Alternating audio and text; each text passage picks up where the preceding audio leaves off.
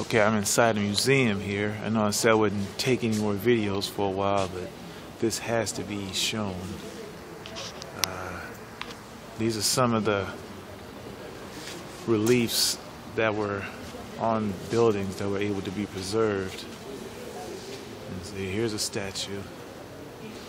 I'm not sure how old it is, or even if it's from the ancient Roman times, but it looks to be old, and you might not be able to see it here on this video, but I can see that its left leg has been reconstructed, and looked like his right arm and maybe even his head was reconnected at the neck. Okay. Here's some more reliefs.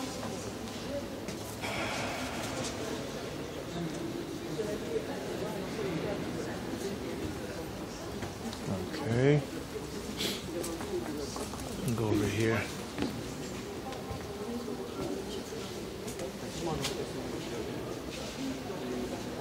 I'll never be able to get all of this stuff, but I'll get as much as I can. Matter of fact, here's the inside of the building.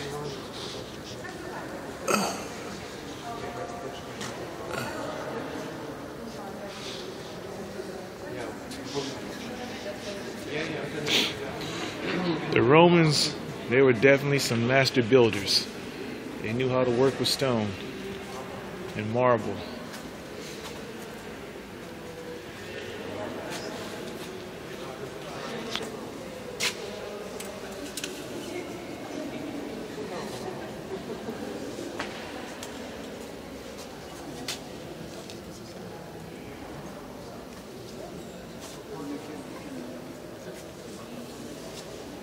Okay, what do we have here? Oh, some more mosaics.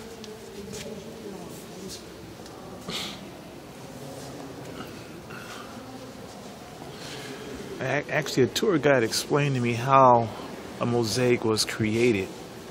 What an artist would do is they would set up wet plaster as the area that they would do their painting. Almost like how you would write on paper. Instead of writing on paper, they would paint on wet plaster.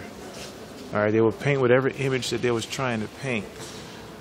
But they had to do it quickly, because wet plaster, of course, it has to dry. So they would paint an image such as this here while the plaster was wet, and as the plaster was drying, the plaster would absorb the colors within the plaster itself.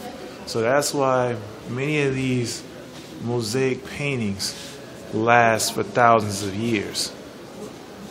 I would assume these are images of gladiators or slaves being executed. This guy right here is tied up, so he definitely must be a slave. And you see another one being executed here.